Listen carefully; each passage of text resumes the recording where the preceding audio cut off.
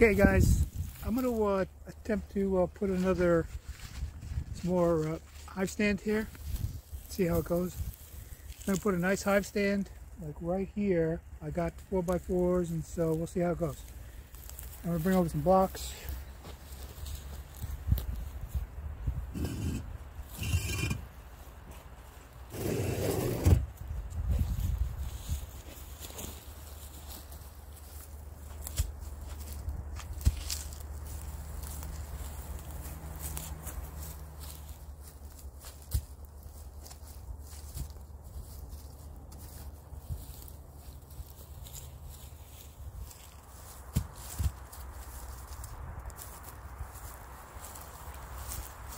Nothing too fancy, you know. Nice 4x4s, cement blocks.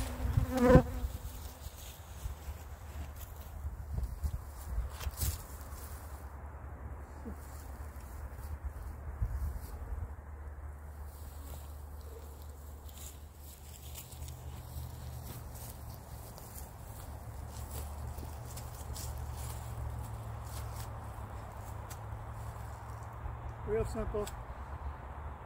Actually, I think I need a couple more blocks. I'm short on blocks. You know what? I'm going to have to continue this because I need a couple more blocks.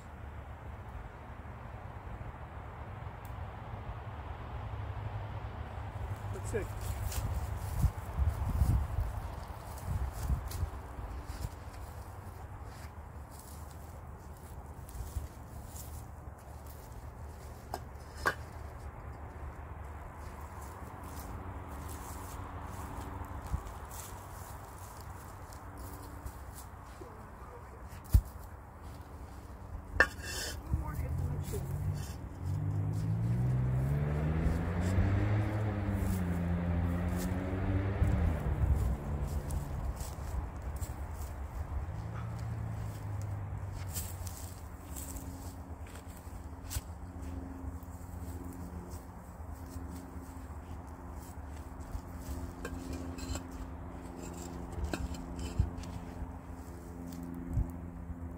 Actually, these are not going to fit my 4x4s, come to think of it.